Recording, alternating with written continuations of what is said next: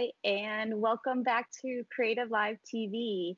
I am Kate Dessa, and I'm excited to return back with our work from home cafe with Andrew Scrivani. Just a reminder for all of you, we've taken off a few weeks to evolve our content, and I'm really excited to bring Andrew back on to show some really great recipes today. I'm really excited. Andrew is going to be teaching us how to make ramen from his kitchen in New Jersey. Again, Andrew Scrivani is a famous food photographer. He is a New York Times food photographer and one of our favorite instructors. So today he's going to be teaching us how to make ramen, and then we're going to take beautiful pictures of it. So welcome back to the show, Andrew. So excited to be back up and running. Oh, me too. I know that it's been a few weeks and a lot has happened in the world, and we are obviously trying to respond in a way that's appropriate and respectful and tells a story about that is one that's more expansive. And I think that for me, that starts right here in my home. I know I've spent a lot of time over the first couple of months of this cooking things that are uniquely familiar to me as an Italian American growing up in New York, and also as somebody who has spent a lot of time in kitchens professionally as a stylist and as a photographer. But one of the stories that sort of is still to be told about myself and about my evolution as a cook and an eater is one that is close to home. It's that I live in a multiracial household, and my wife is Korean. She was born in Korea, and I had no experience at all with Korean food whatsoever growing up. I didn't even understand the basics of Asian cuisine when I was a young man because we just pretty much ate American or Italian food. I've obviously had an expansion of my palate in a lot of different ways. And I think that one of the ways I would like to share the Work From Home Cafe is not only is my personal life multicultural, but obviously through my experiences in food, I've learned to understand and appreciate culture in a way that a lot of people don't have the opportunity to. But food is the obvious one of the most obvious first contact connectors with new culture and new people, and a way to experience food is to experience somebody's culture. So I want to open by saying that that's one of the goals that we're going to kind of try to achieve here at Work From Home Cafe, is to share the experiences I've had in opening up both my palate, my mind, and my culinary ability to the idea that different cultures have influenced me in such a profound way.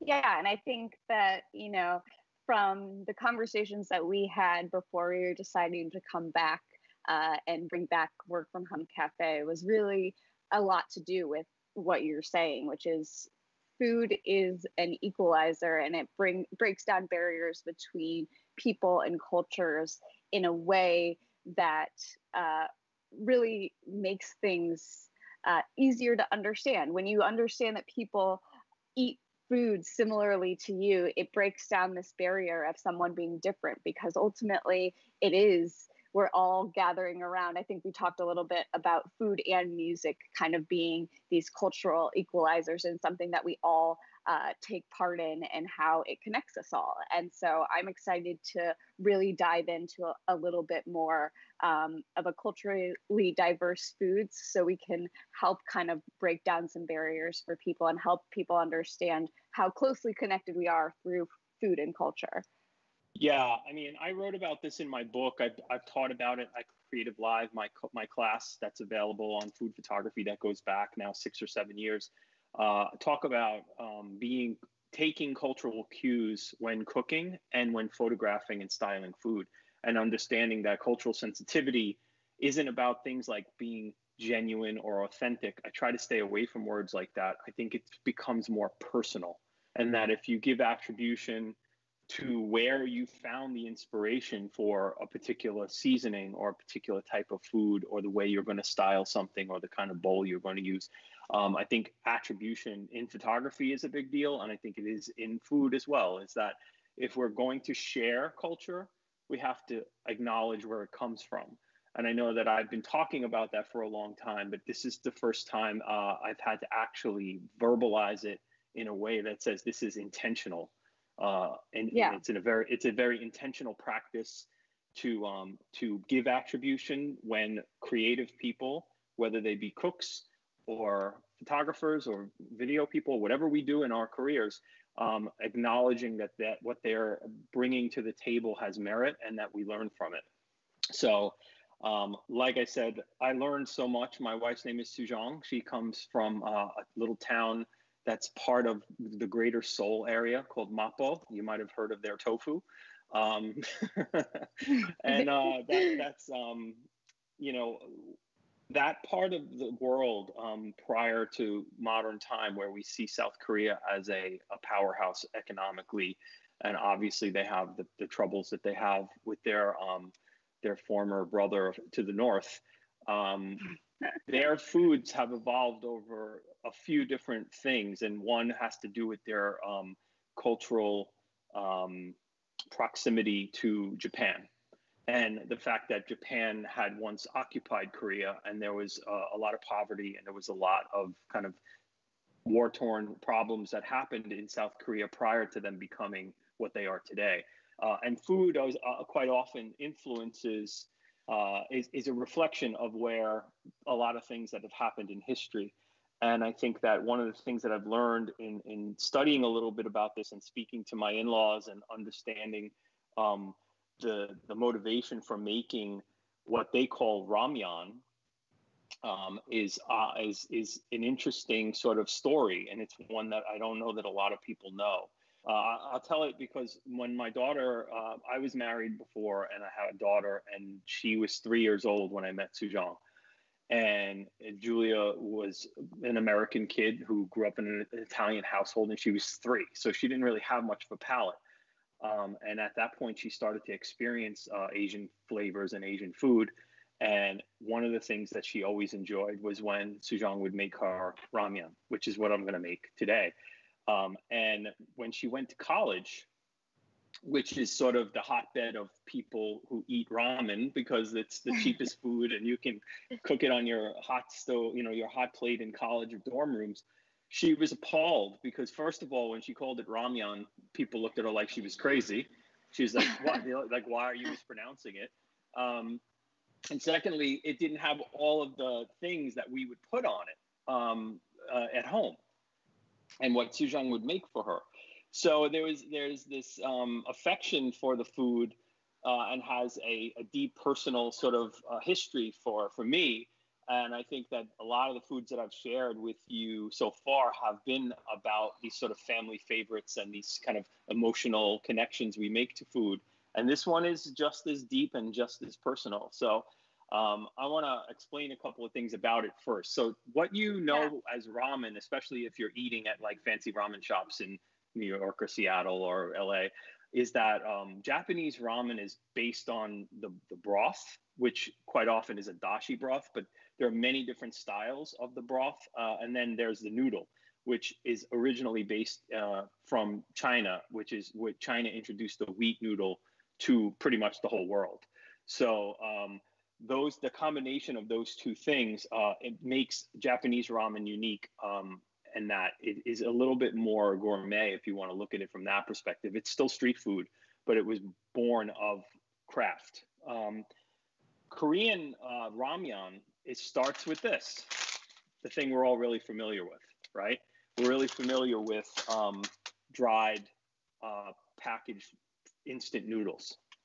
And then from there, what Korean people have done, and at least my experience with the people that are in my family, is it's all about dressing that up to be more gourmet, be more filling, to have more of a cultural flavor to it. And then it's something that becomes unique to the culture. And I think that now that we've looked at, if you look at Wikipedia, ramen and ramyun have different sort of origins in a way. They intersect, but they definitely have different origins and different motivations. Like I said, Korea was in a bad way when all of this was happening, from the time when the noodle was something that they were making dried and like this, it was something that was affordable, and you can add a little protein, and you can add a little vegetable, and you can add a little seasoning and make it your own. And that's everyone. And what you'll see is that there's no recipe here. There's nothing to write down. This is all about assembling ingredients and then putting together the things that make you happy in your bowl. So I'm going to show you a couple of things that I've already prepared, which are pretty classic things that you can put in. So you have, I have these eggs, which are sort of 6.5-minute eggs. They're a little jammy and really nice. I have some chopped sausage, some fish that I've filleted. I have a poached chicken breast here. I have some scallions, some corn that I've cooked and cut off the cob, some kimchi, of course, and some what Trader Joe's calls a seaweed snack, what the Japanese call nori, which is, I guess you can see it here.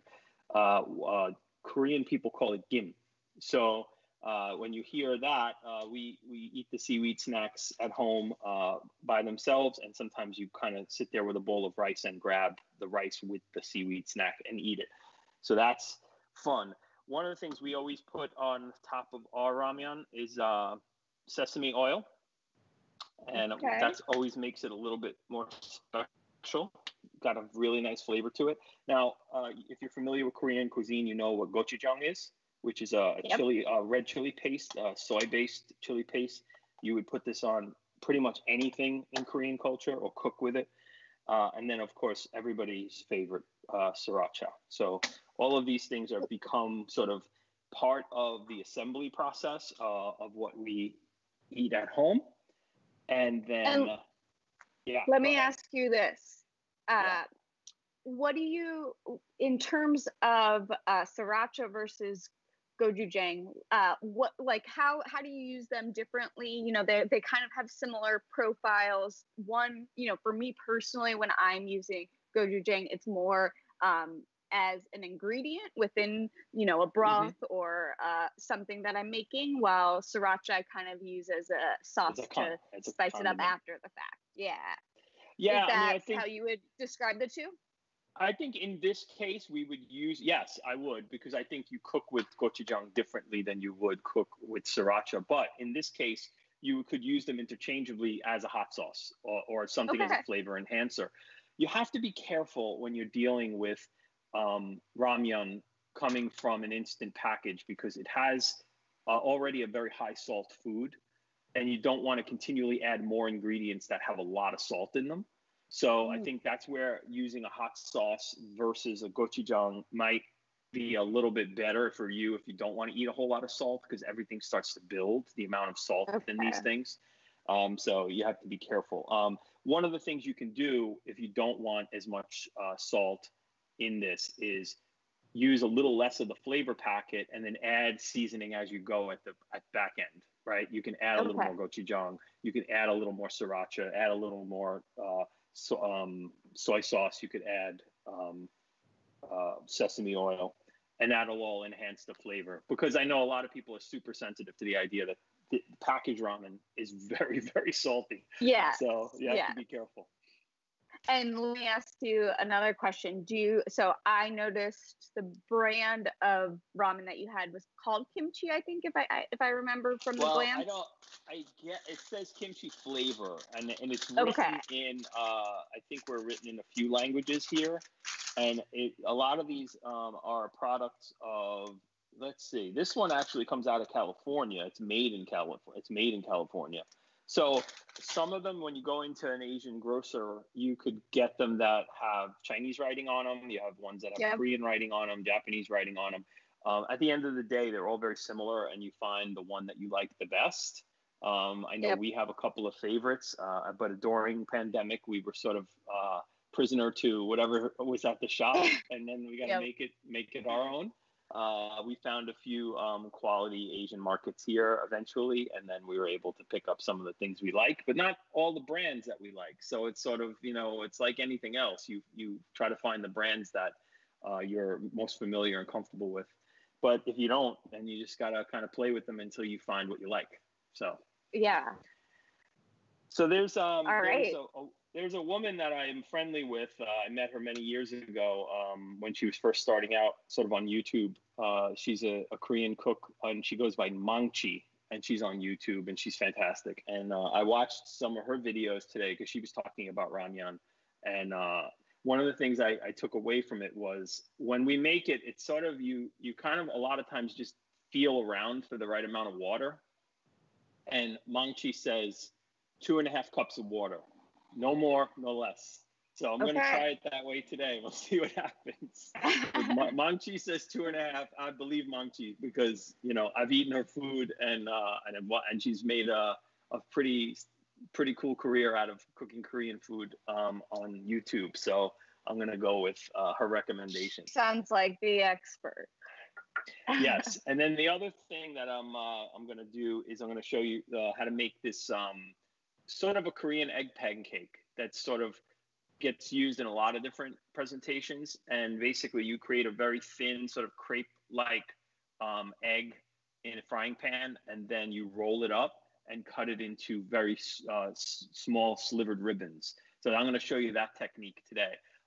What I want to do is also tell you that these eggs that I made are a very simple. I know these are like the holy grail of making soft boiled eggs to get them like jammy and perfect like this. You get them in fancy restaurants. Is get the water boiling, submerge the eggs, let them go for 6.5 minutes, and then immediately take them out and plunge them into ice water. And then when you take the shells off after 2 minutes, let them cool down in the ice water for 2 minutes, take them out, and then the shells come right off. And then they're still a little liquidy, but give them a few minutes on the counter, and then they end up getting kind of jammy and perfect. So that's really nice about those eggs. And I also just poached the chicken in some chicken stock. And I cooked it for about 20 minutes until it was, 160, 170 inside, and sliced it up. You can also shred it. You can do a lot of different things with that. And that's it. I fried some. This is fresh. The fish that was on that plate is fresh sea bass that was caught by my neighbor here, and we ate it last night for dinner. He sent over a bunch of fresh fish, and I cooked some for dinner last night and kept some for this, so we would have a little to show that we can actually put that on the ramyun as well. So nice. So I'm gonna start with that 2.5 cups of water, and get that going. I'll put on my chesty in a minute because I'll do the eggs for you guys as well. So here's. All right, gotta make sure it's a half. 2.5. Okay. Mangchi says 2.5. All right, so we're gonna get that going, get the water boiling. Now, Korean people have kind of, as most cultures do, have like kind of specific cookware for specific things. If you've seen bibimbap in a restaurant, it comes in a bowl, a dolso bibimbap, where then the rice gets all crusty on the inside, and then you scrape it up with the spoon. That's the fun part of the eating bibimbap like that. There's also there's a dish where you take the leftover rice and you mash it in the bottom of the pot, and then you scorch it, and then it eventually lifts away from the pan, and it becomes like a crispy cracker. And that's really that's like a fun thing to do with leftover rice. That's also very Korean. But the ramyun that they make is usually this kind of tin pot that's very thin bottomed, and that is the water boils really fast in it. And I think that's one of the. So I'm using my best approximation of that pot right now, which is the sort of a smaller, lighter pot. So we're gonna try that. And then in the meanwhile, I'm gonna also mix up the egg. I should put on the chesty. So why don't we take a second while I put the chesty on, and I'll bring you over to the stove. All right, sounds good. I'll ask you a couple questions while you're getting the chesty going. Perfect. One is, you mentioned these different pots. Most of us probably don't have, Asian cooking utensils. So what if we don't have, those types of utensils? What would you recommend us using? Well, I think the size of this pot is the key, right? And the fact that it has a cover. So I think the fact that it has a cover and the size of the pot, because you want the water to just break this, like the cover the pasta, the noodle. You want it to just cover it, so that when because you're going to reach in at about the halfway point with the tongs and flip it over and then put the cover back on it. So that's kind of the reason why you want to have it in a smaller pot, so this sort of just fits inside. That works out, I think, the best for that. And then in terms of anything else, I mean, most people have some chopsticks at home from their last delivery that they got from whatever restaurant, unless you keep them at home. And I think that when assembling it, I as you've seen me here before, for everything, I usually use chopsticks or tweezers to assemble food in a styling way. So I'm comfortable with them. So that actually helps me. Okay, so I got this one, and now this one I gotta get going. So I'm gonna add one egg. I'm gonna flip you down for a sec. Well, actually, no, we're gonna put the chesty on. Right, I'm gonna put you on here. So let me flip you. Yeah, see, we've been out of practice for a couple of weeks, so. Yeah, we have. So. Right. Oh, I did it again. I forgot to take the thing with me.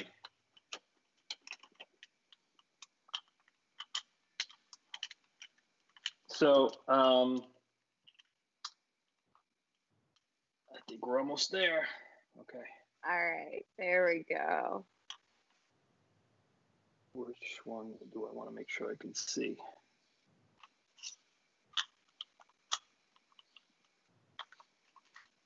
Okay, so do you guys see?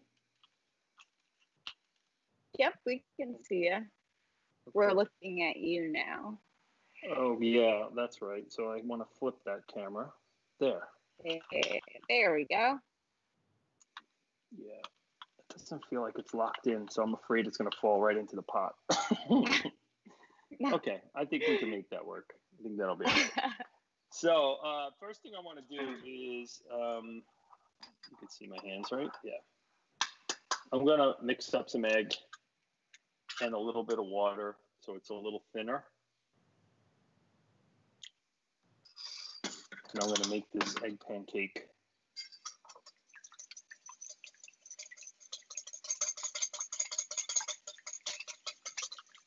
So this has always been something that in my head seems like a very delicate process because they get it so thin and it feels like you need like almost like a crepe skillet to make this work in my head. So I'm excited to see you do it on a regular frying pan and do it at home, because I've just always in my head assumed that this had some special technique or tools involved. Yeah, a crepe pan is a nice thing to have, but really what you're trying to do is flatten it out as much as possible. So I would say go with the biggest one you got. Go with the biggest pan, and then look, I'm going to pour it in, and then I'm going to swirl it and try to get it all the way around the edges. And it's already very thin. If you can, yeah, there we go. We can see it a little better now. All right. So, and then I'm going to let that cook, and then I'm going to flip it best I can. I think I got two. And it cooks super fast. You can see it's already kind of getting firm. I could probably do like a chef's flip, but I'm not going to try that on live television. That would be a disaster if I mess it up. So. And sometimes you see like they put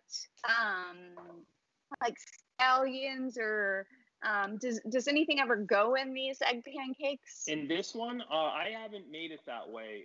Maybe are you thinking of pajeon, which is Korean pancake?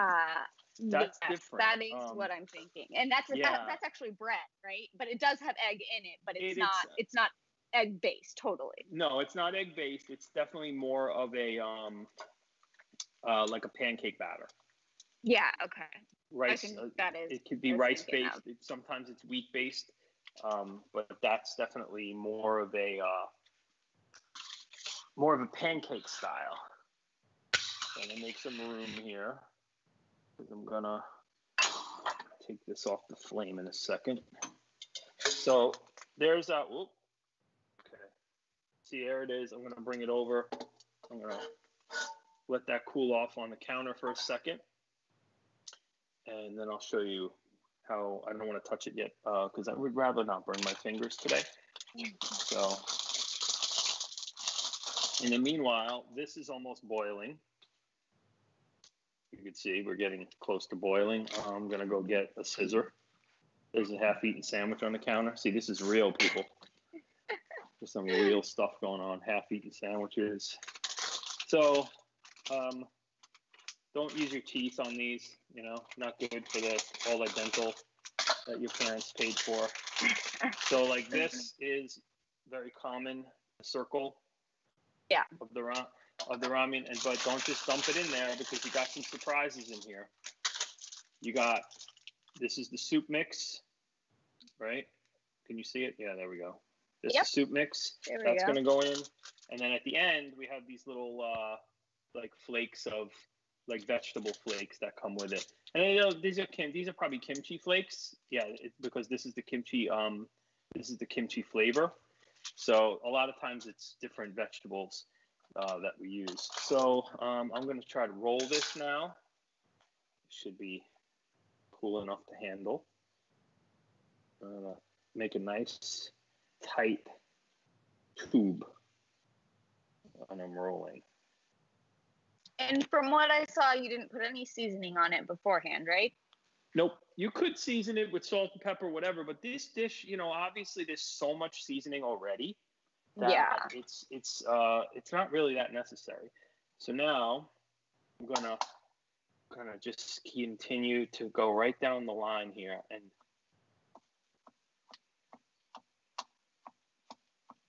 and make these little ribbons.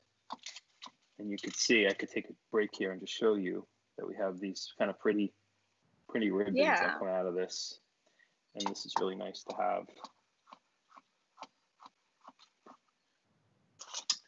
Considering I cannot see my hands, this is a really delicate operation. So if anybody scream if you think I'm getting too close to my fingers. I think I'm giving myself no, I think you're doing pretty good. Giving myself enough room here. I'm going to do it by feel.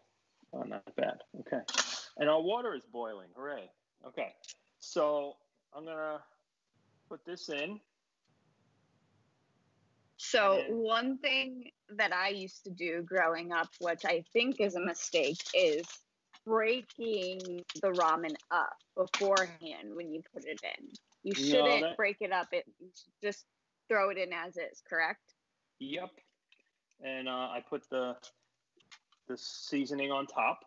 And now I'm going to cover this and let it boil for a minute or two.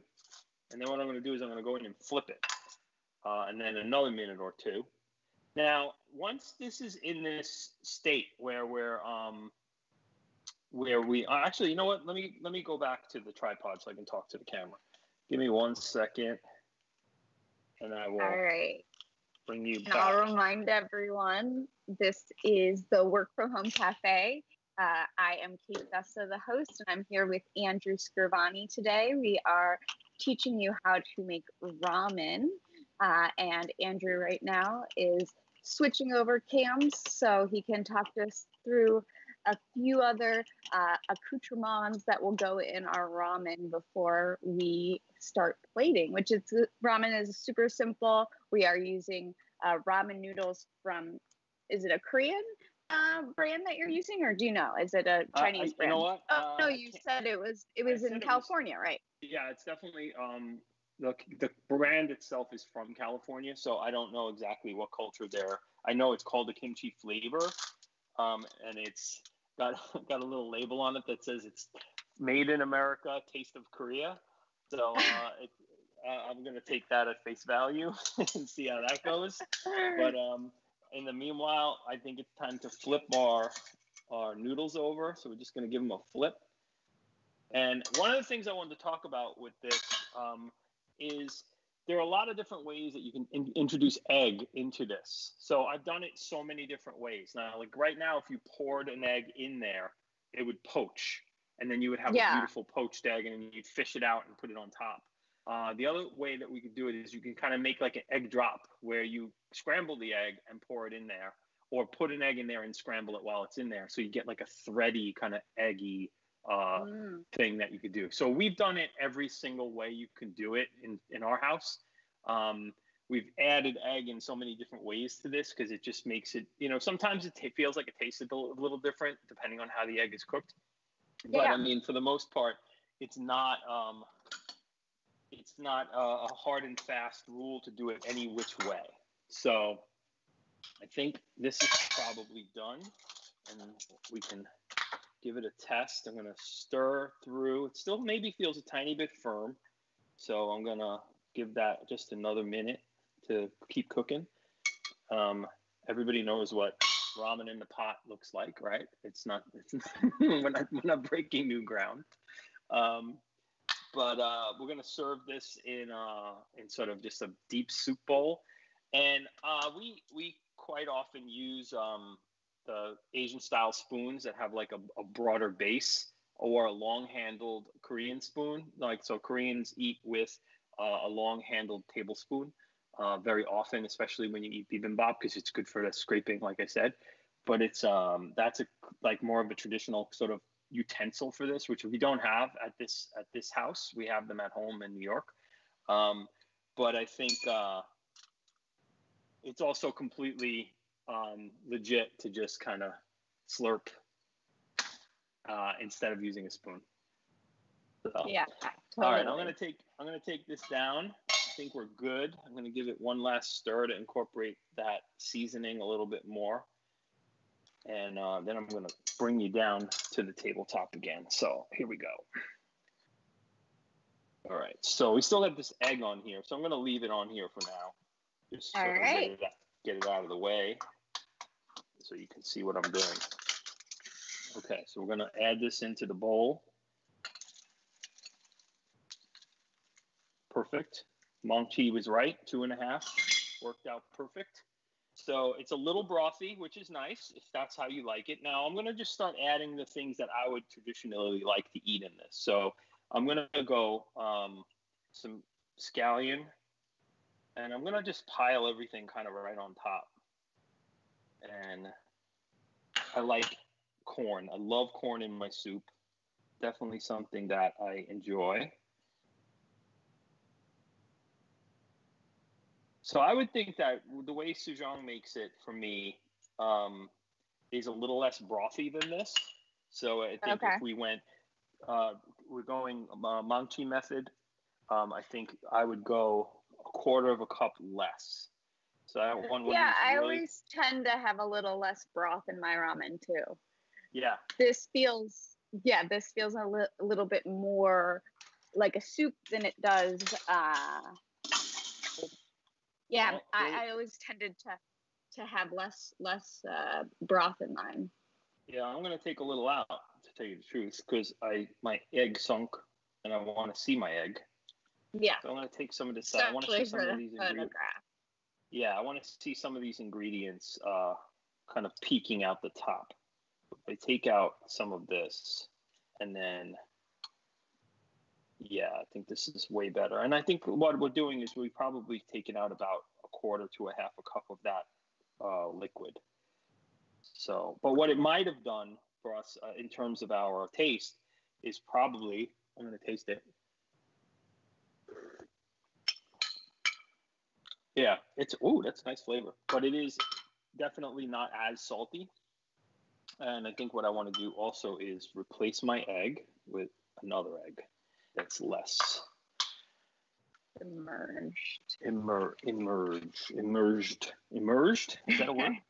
I said submerged. Submerged. Okay. There So I we got go. some proteins here. So if I were showing you these proteins, Kate, which one would be your addition here? I think I would probably go for the pork. You would? Okay, great. Yeah. So we're going to go with a little bit of the pork sausage. Now, roasted pork is also something that you could definitely eat with this. That's a sort of a traditional Japanese ramen sort of thing. But I think every culture has some sort of pork. But the sausage is definitely something we can incorporate here. So I'm going to put that there. I made a mess. Is there ever a world where you would mix them together? Oh, you could. Absolutely. Yeah, I don't think there's any. You see, like I said, we're not really working from rules here. No, there's no rules. Exactly. And I'm going to add some kimchi to this. All right. And before I do anything else, I want to clean my bowl, because if we're going to be actually photographing this, this is a little bit sloppy, which I don't like. We are going to toggle back and forth between food and photography here, right? So if we're thinking of this in terms of making a pretty picture, making that edge of the bowl a little more presentable helps. Not perfect, but better. Okay, so I may give it a little more scallion just for decoration, and then I will take some, and there is one option for the presentation. I mean, we used almost everything. The only thing we didn't use was the shredded egg, because we already have an egg in there. And then I think I'm going to go sriracha. Looks good. And there we have it. We have our bowl of ramen. Ramyun, for if you are going by my cultural reference and my household, we call this ramyun. And I kind of went over that a little bit earlier. That's more of a Korean presentation. And I think that we should take that over and get a picture of it. How are we doing on time, by the way? Because I know we talked a little bit more than we normally do. We're actually doing pretty good. It's about 12:40 right now. I'm going to take this off. And I know I got to carry you over to the table and get everything set up. I already have my camera ready. We have nice light today. Yeah. Go get the laptop.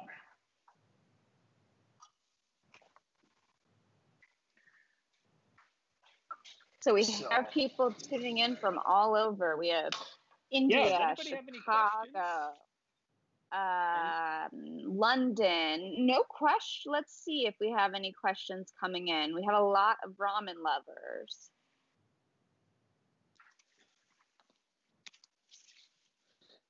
So I am going to remove the apron because it is hot here.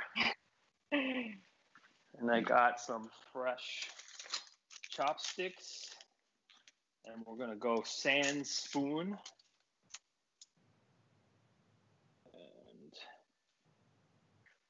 And this one I made for you, right? Because you wanted the pork. Yep. These are really measly little chopsticks. The ones we have at home. So a lot of times when you go to a Korean restaurant, you'll see that they use metal chopsticks quite often. That's a pretty standard thing you find in a lot of Korean restaurants. All right, so I'm going to start off with, yeah, go ahead. Oh, yeah, I was just going to say, I've just found that metal chopsticks often can be a little bit more slippery than wood chopsticks. Is that typically just for reuse, or is there a preference in terms of the material the chopstick is made out of? I prefer wood. I know that the metal is definitely, because they're reusable, it's like having utensils in your home. But I do also agree with you that I have kind of slippery. I don't use chopsticks as adeptly as I could, and I think that it would be better if I just stick with the wood ones. So So can you see, I should put you a little higher for the table cam. I think you'd be better if you were up here. Okay, just give me 1 second. All right. And I will get you up a little higher.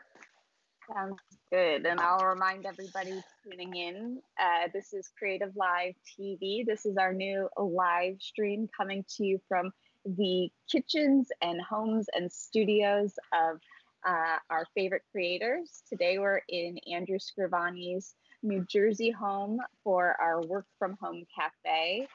Andrew is teaching us how to make Ramyun today, which is a Korean version of ramen, very similar, but in Korea they call it Ramyun instead of ramen. We have made the ramen, and now we are getting ready to take some beautiful photos of it. Okay, so I'm gonna start at around 800 ISO, 125th of a second at 4.0 aperture, and see what that gets me in terms of lighting. Still feels a little dark to me, which means that some of the things that I brought here with me will help. I have the ones that we made last time, some bounce cards. And great. I'm gonna stand this one up on end. Hopefully not block the camera. Push back some light, and I'm also going to go to 1600 ISO at 4.5 aperture at 125th of a second. And there it is. We have nice light. We have nice color. And I will show you momentarily once I get a shot I like. So we still on camera there? You can still see me? Yep. Okay, we can see you setting up the shot. I have some questions coming in. So just to confirm, we're using only natural light from your kitchen right now, or from your kitchen window right now. That's right. I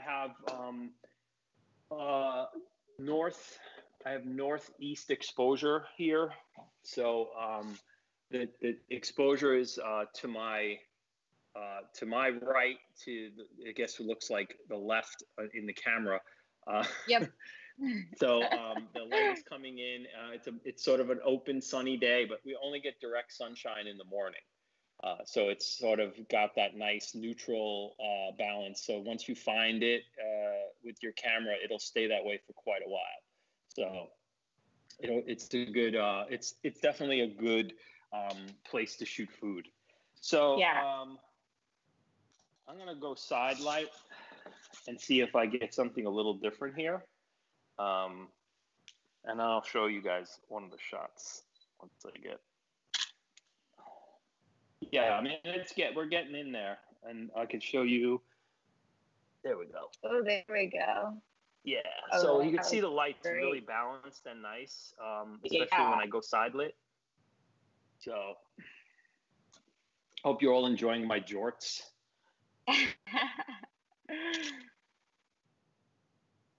There's a lot of color and a lot of things that are happening. There's a lot of texture, and obviously the more you play around with the more you play around with it, and you think about what you want to get out of it. I wouldn't stick chopsticks in the bowl.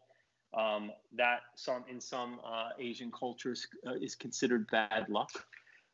So it's not something that you want to just kind of stick them in there and leave them sticking out. That's not something that some people would appreciate. So I would shy away from doing it that way when I'm propping something like this. Also, crossing them in some cultures is also considered sort of bad form or bad luck. I try not to, but there are times creatively that it looks actually that much better, and it's not a universally looked down upon practice, but there are some things that are a little bit more ominous than others. But if you have the wherewithal to sort of prop them up on the side or put them down here or not at all or whatever, you want to kind of remind yourself that there are different cultural cues that have significance when you're attempting to recreate something that's not of your culture. So that's and I think some of the things that speaks to how we started off the episode today, which was you talking about how when you are creating food and you are a food photographer, really being conscious of calling out the culture that you are taking photos of, talking about who is propping, and making sure you are actually, being culturally appropriate when you're taking your photos. And I think that, that's a tip that you just said that a lot of people might not have known. And being aware of that as you're taking photos is really important to paying true homage to the dish you're creating. That's absolutely right. I mean, I think in terms of how you present your food is just as important as the ingredients in the food. And when we're exploring other cultures and we're moving into things that are unfamiliar, I think it's wise to not approach it with an arrogance that says I know what I'm doing here, or to try to make it something that's not yours.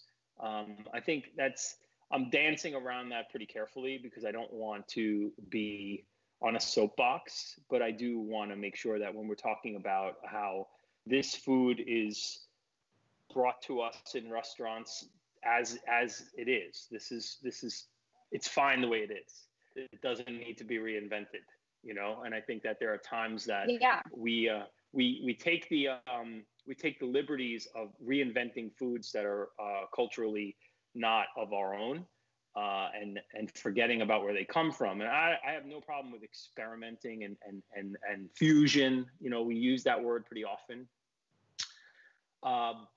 With the caveat that says, let's make sure that we're making sure that we understand what the source material is, right?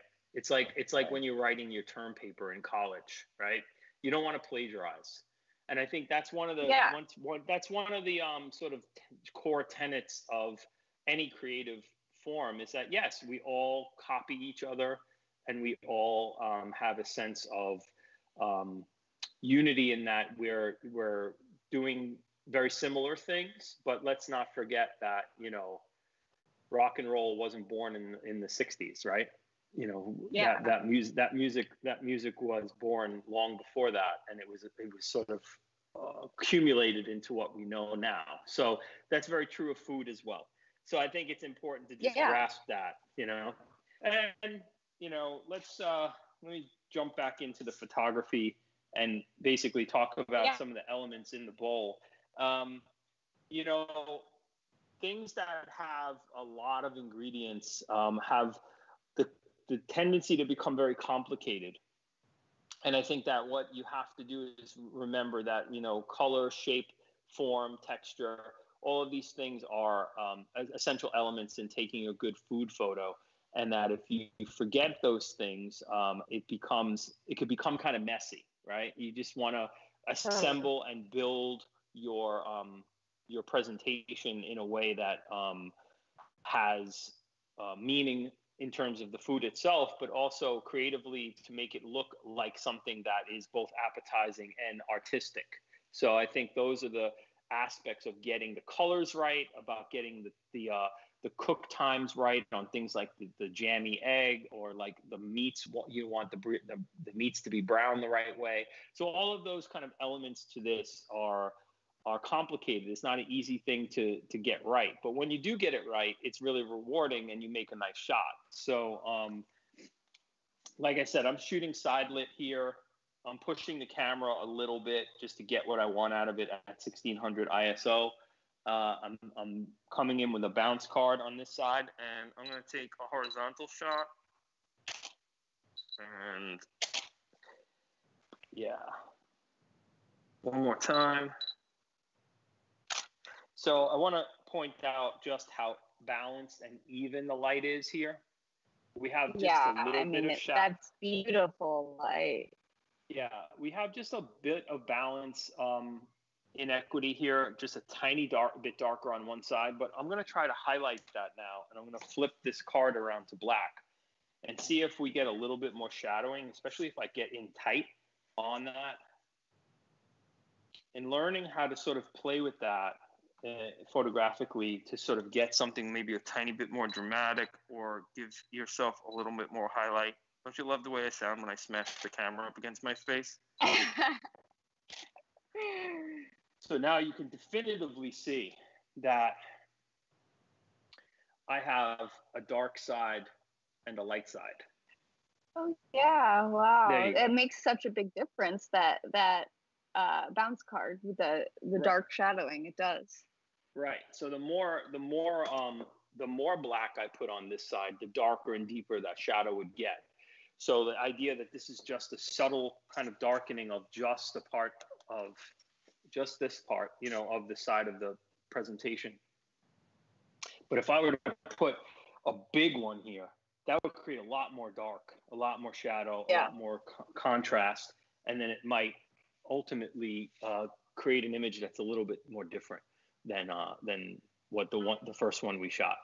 So we could do one with nothing and see what that gives us, right? Yeah.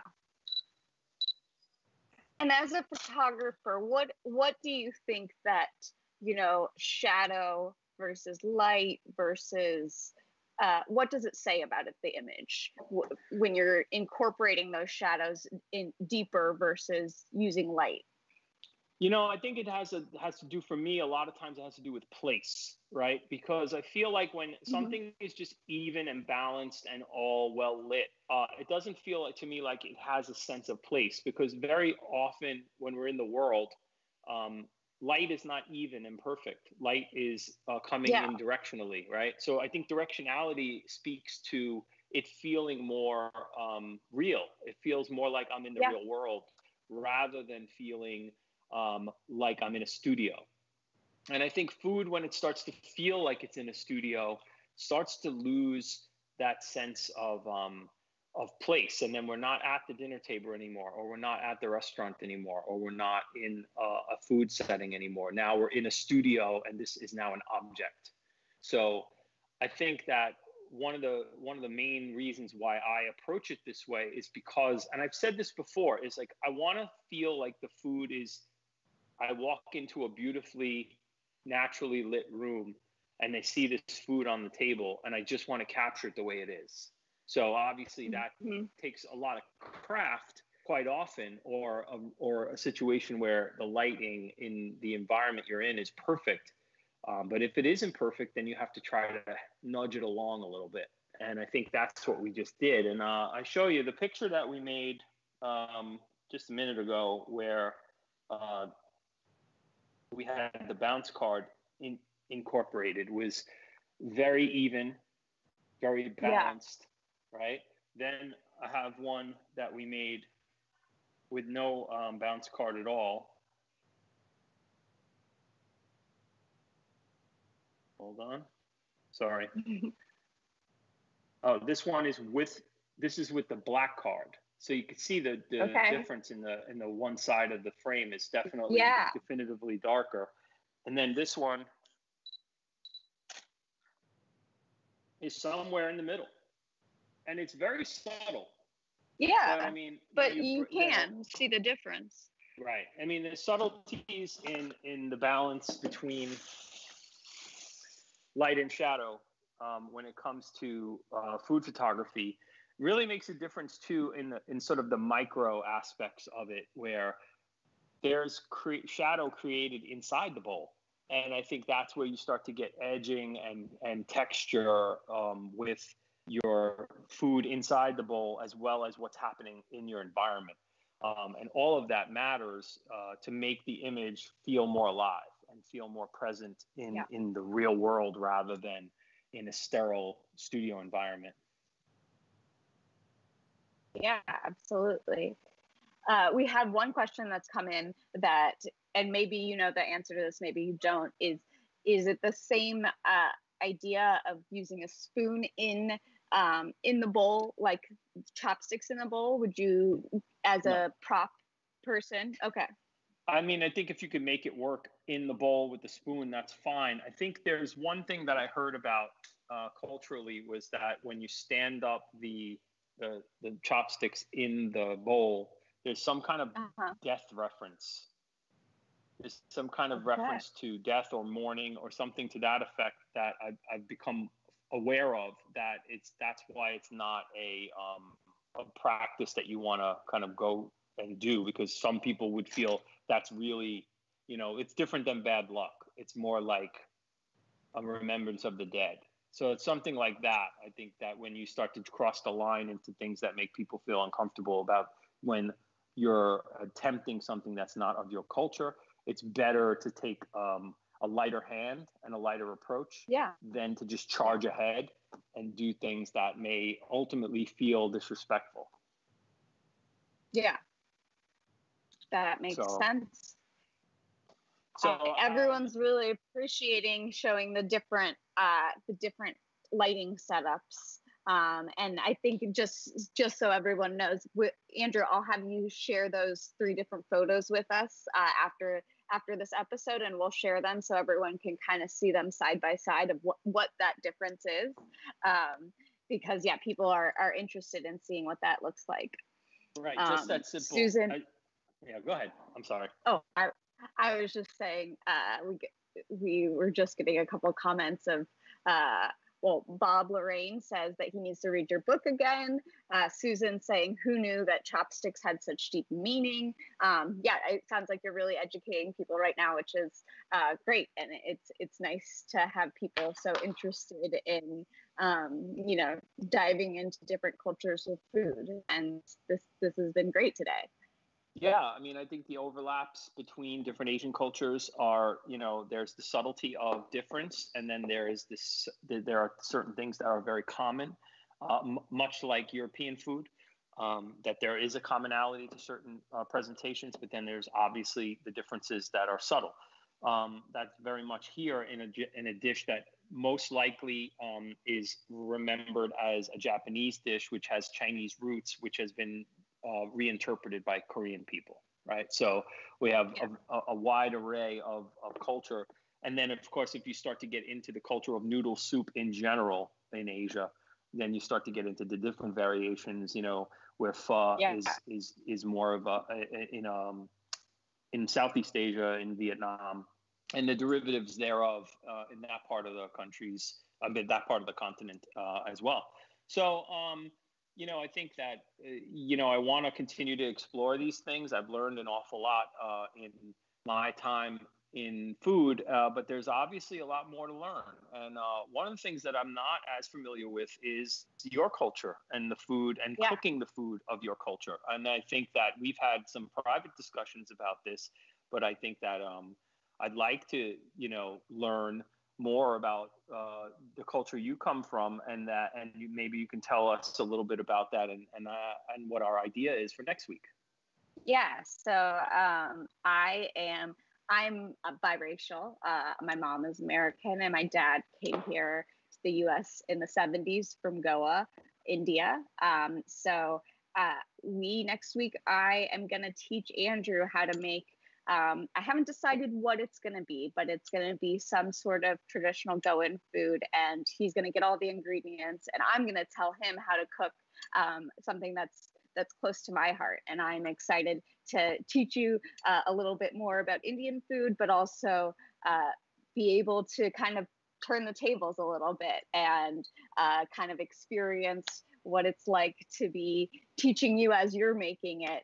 I think it's going to be a fun episode where we get to dive into a different culture. And our goal going forward in general is to really dive deeper into a more diverse food. And so we would love to hear from everybody in the comments if you have dishes that you're interested in, or you would like to maybe even come on and teach me and Andrew how to make something of your own from your own culture. I think we can figure that out with our amazing production team. So we'd love for you guys to leave in the comments different dishes that you would be interested in learning, or if you would like to point us towards somebody who should teach us something, we would love to hear that as well. So thank you so much for everybody tuning in this week. It was really fun to dive into a little bit more about your wife's culture and learn about your love for ramen. I think I'm going to go make some ramen for lunch today. It looks so good. And I think we talked about this real briefly. Me and my husband, after, oh my gosh, now I'm totally forgetting the name of the movie. The Korean movie that was Best Picture this year. Parasite, thank you. Right after we watched it, and we absolutely loved that movie, we went out to our Korean grocer and got the ramen and made that ramen. We found I think the New York Times had a fake recipe that was pretty much what she makes in Parasite, and we went and made it ourselves. So I still have some of those leftover ramen noodles that I think I'm gonna have to use today. That was the day that that movie won all those Academy Awards. There was an awful lot of cheering going on in my living room. So yeah, I can imagine the cultural pride that people feel even when they come to the U.S. and become citizens and have integrated themselves into this culture. Those kind of moments, and I lived this with my in-laws and watching Korean athletes, Korean actors, people who have become prominent in music, become stars here in the U.S. is a huge source of pride back in Korea. And I know that that's true of a lot of cultures, that coming to the U.S. and making it here is something that a lot of people get a large source of pride from back home. So I think that, we keep that in mind when we're consuming a lot of the things that come from other parts of the world, and also, embracing the idea that culture is universal. We all bring something to the table. So I think I think we took a nice step in the right direction today. I'm really happy with how this went. I didn't know you were originally, your family's from Goa. I know Goa is a beach town. I think there's some surfing there. And there is. Might be a trip in the future. I think that from us creating this show together, we've learned we have a lot of commonalities, because my husband plays poker too, and I know you're a big poker buff. So yes. we'll have to dive deep into Goa and poker in our next episode. That sounds terrific. So. All right. Thank you. That was a great. I'm glad you guys liked it, and I'll give you some of our tips and things that we put together for this. And I don't necessarily have a recipe for you, but I think the episode stands by itself to teach you how to do it. Yeah, totally. So everybody, please subscribe to our Facebook page, or make sure you tune in every Monday, CreativeLive /TV at 12 p.m. PST, and you'll see me and Andrew making different food each week. And like I said, next week we're going to dive into some Goan food from India, and I'm going to be teaching Andrew how to make something yummy. So tune in next week at Monday at 12 p.m. PST, and we'll see you then.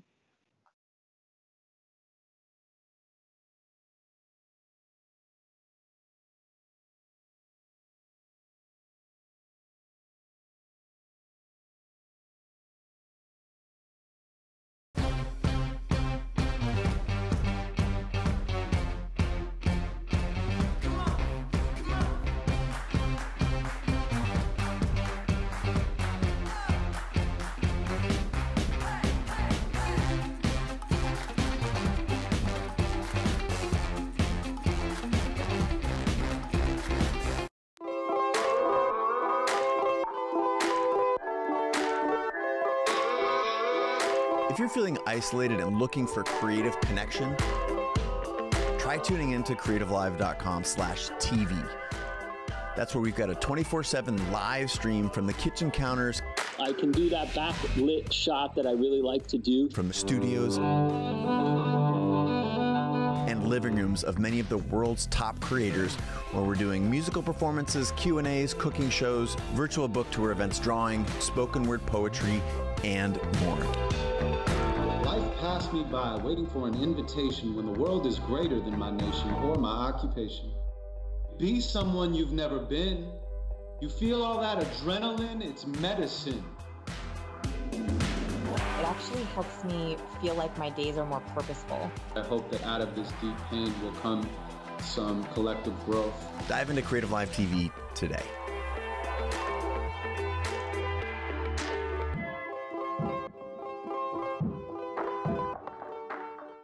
Hey guys, what's up? It's Chase Jarvis, founder and CEO of CreativeLive. You all know that we have more than 2,000 classes and more than 10,000 hours of learning, inspirational, and motivational content on the platform. I'm super excited to announce a new experience on CreativeLive. It's called Fast Class. You've told us that you're busy and sometimes it's hard to dive into a full class from start to finish. So essentially, we're now giving you a shortened highlight version of our top CreativeLive classes. You can always dive into the full class with 5, 10, or 15 hours of great content. But now, if you're just looking to focus on a few of the highlights or want to be able to skip quickly to something that really interests you, you can now get a shortened fast class version of that class. We're also thinking this might be able to help you explore a new craft and save time while doing it. This is a great tool to curate your learning experience to help create the life that you seek. So you're probably thinking, great, how do I access this new experience on CreativeLive? That's easy. All you have to do is be a subscriber to the Creator Pass, and then all this is yours.